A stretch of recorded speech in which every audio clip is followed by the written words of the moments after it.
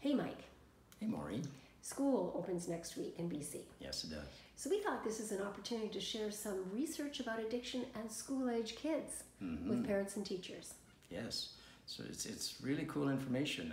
Dr. Patricia Conroy out of the University of Montreal, she has developed this theory, and she's identified these 4 personality traits or characteristics that you can identify in little school-age children, 5, 6, 7 years of age.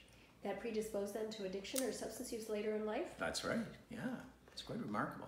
So share the traits. Okay, well, one is impulsivity, right? They act before they think, and they tend to get into trouble and do things that they regret later.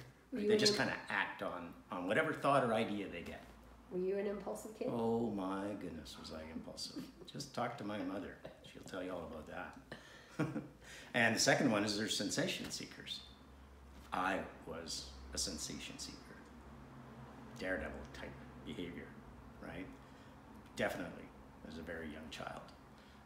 Always looking for the next thing. The next thing is just going to give me a thrill or a buzz, right? The next one is something called anxiety sensitivity. So those children are kind of prone to having fears and phobias, right? And tend to even have panic attacks at a young age. And sometimes that's misinterpreted as something else by teachers, right, or parents. And then the fourth one is this sense of hopelessness.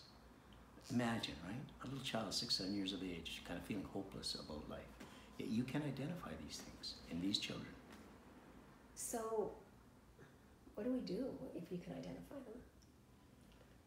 Well, the school and parents then can go, oh my goodness, my child seems to be demonstrating some of these behaviors.